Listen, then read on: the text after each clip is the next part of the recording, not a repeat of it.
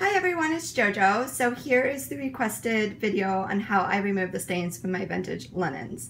I have tried many products and these are the ones that work for me. So I use a tub by Bella and it's a 36 quart tub for soaking my linens.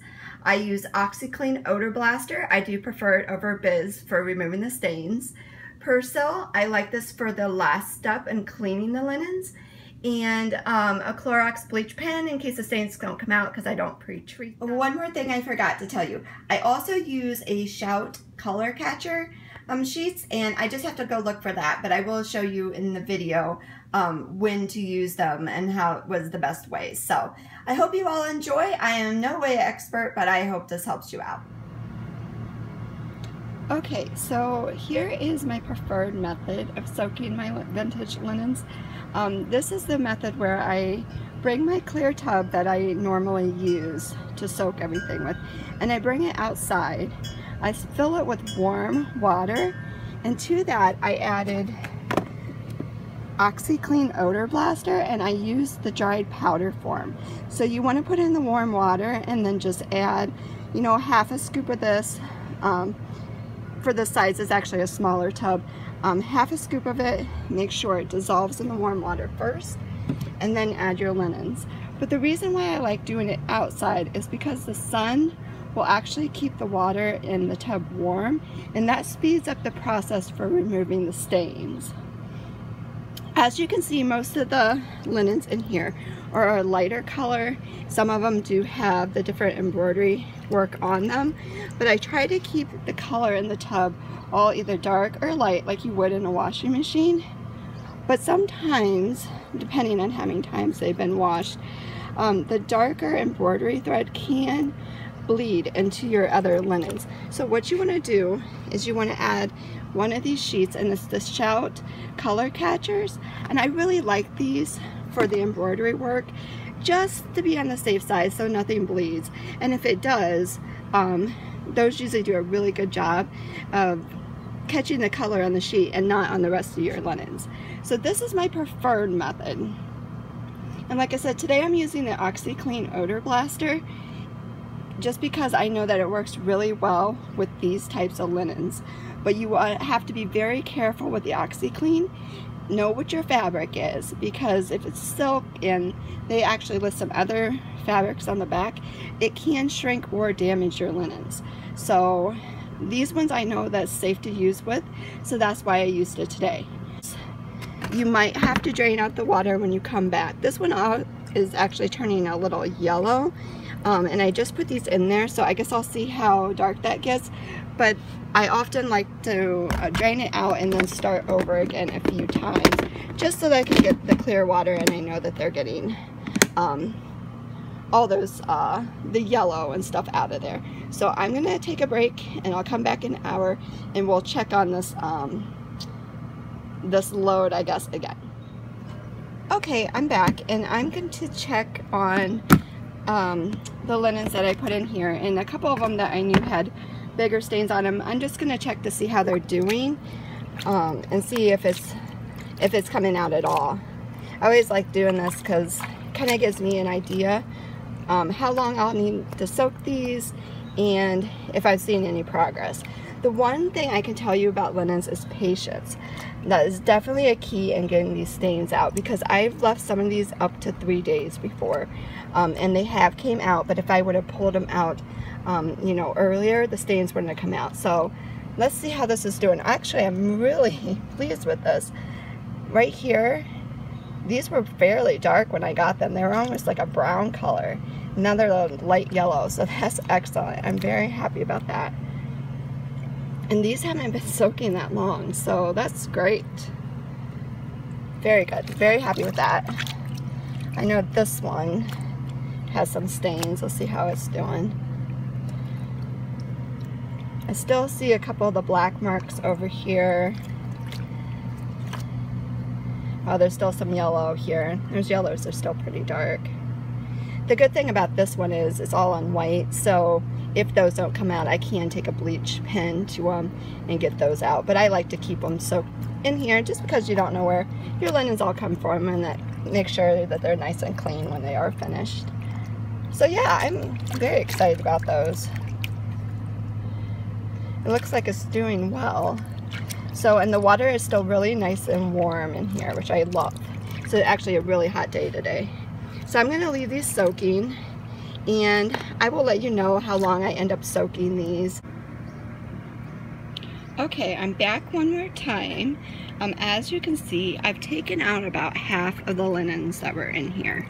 It has been about 6 hours that these have been soaking here outside, and I pulled out all the ones that are now stain free, and I rinsed them, you know, rinsed all the water out of them and put them on the side here, and those I'll bring inside and put in my washing machine. These ones here all have some sort of, still have a stain on them, and this one, that it was really, that stain was really lightening up on it, and it's been about the same since I last checked it. So I'm really hoping that with some more time that will disappear, but for now it looks about the same as it did before. So I'm gonna leave these ones in, and possibly these will probably all go in overnight. It is about 5:30, 6 o'clock right now in the evening, and so I will probably just let these go all night out here on my deck. The other reason why I absolutely prefer this method is when you switch water out, change water out, you can do it outside, which is great. Like, I really don't like it when all that is in my bathtub, and that's why I always put it in this tub, so it's not, the water is not all soaking, you know, where we take a shower and stuff. But it's great when you can do it outside, because you can just pour all that nasty water and refill it. So I'm actually going to switch out this water one more time. I've already done it once. I'm going to do it again, and then I am going to just let it soak for the rest of the night and take these ones inside. Now I probably won't wash these quite yet till morning, and then I'll see how these are coming along, and then I'll wash them all at once. When I put them in the washing machine, I will then use a product called Percil, and it is a liquid detergent, and I'll actually put those in the soaking cycle in the washing machine prior to washing them. So I'll let them soak one more time in a different product, which will actually help clean them, and because the Oxi Clean is just basically a stain lifter, whereas the Percil actually will clean them. And so I will put those in the washing machine with the Percil, and I'll show you all that tomorrow. But I'm going to go ahead and put the lid back on, and I will catch up with you guys probably sometime tomorrow morning. Okay, so it's the next morning, and here are my linens. It's a really good thing that I put the lid on the tub last night, because it's raining. It's currently raining. So what I'm going to do is I'm just going to drain the water out of here, and I'll bring it in the kitchen, and then we'll look at it in there. Okay, so I just drained the water outside, and then I brought these linens, what was left in the tub, inside. The other good reason for keeping the lid on, keeping the rain out, of course, but also any debris that's outside. This also keeps it out of your tub. So I'm gonna see how everything's looking. Oh, very nice. I don't see the yellow mark on here at all now. Oh, yep, I do. Just a little bit. Really little bit. So I might actually soak that for just a little bit longer today, because I have a feeling that may come out entirely. It's very, very faint now, but I can see it. All right, so let me see a couple of these other ones. See how they're doing. I know this one had, the bird one had a little mark on it, the center. I wasn't sure if it was, that actually might just be part of the fabric itself. I'll look at this one.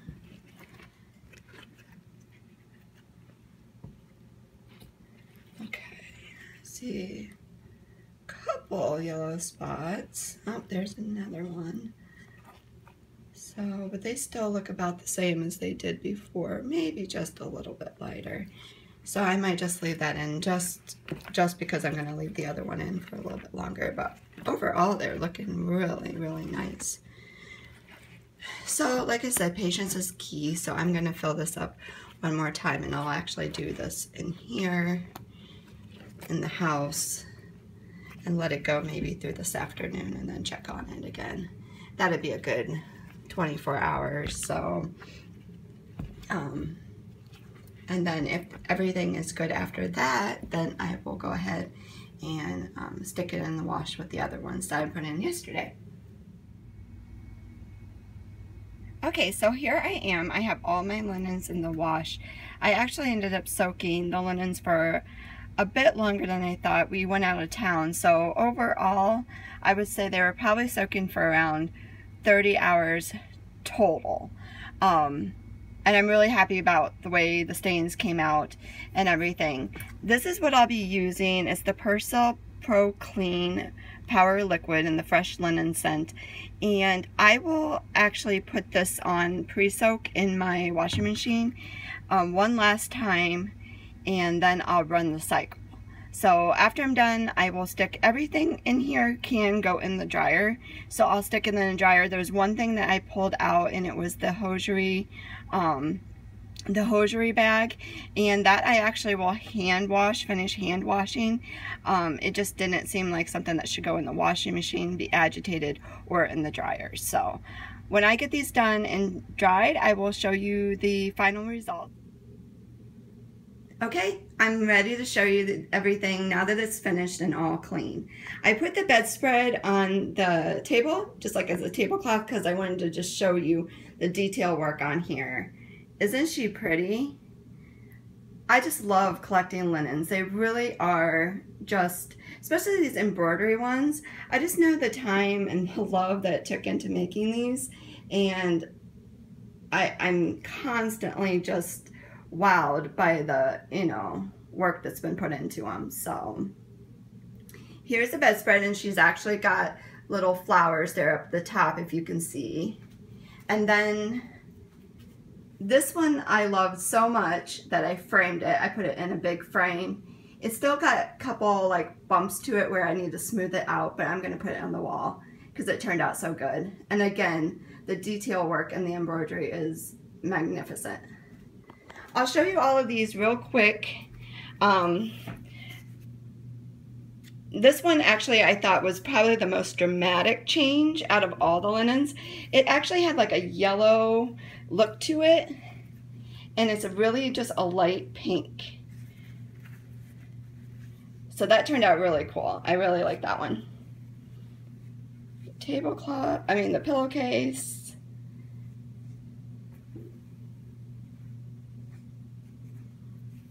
And I was happy. I didn't really see any stains left over, so these were really not in terrible condition to begin with, so.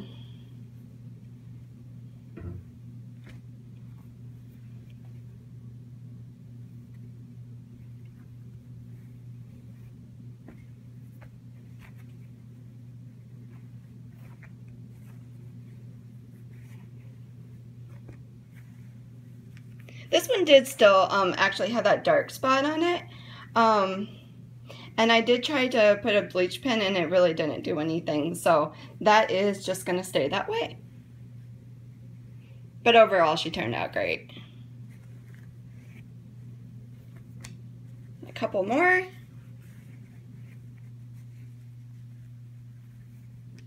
And I think that's the last one. So I hope you really enjoyed this video. Like I said, I'm not an expert or anything, but I have had a lot of success when it comes to removing the stains out of the linen. So I hope this helps you so you're not nervous about cleaning the items that you have.